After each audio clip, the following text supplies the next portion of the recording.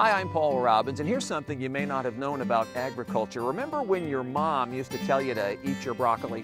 Well, she was right. Broccoli is low in calories, it's high in vitamins, it's beneficial in reducing your risk of getting certain kinds of diseases. But despite all that good stuff, broccoli really came late to the popular vegetable game. Thank the Italians for providing this produce.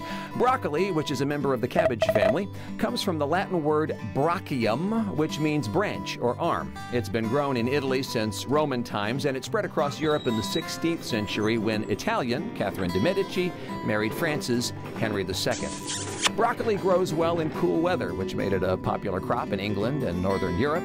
And then it came to the New World in the 18th century. Today, California, Texas, Arizona, and Oregon are the big players in the broccoli production game.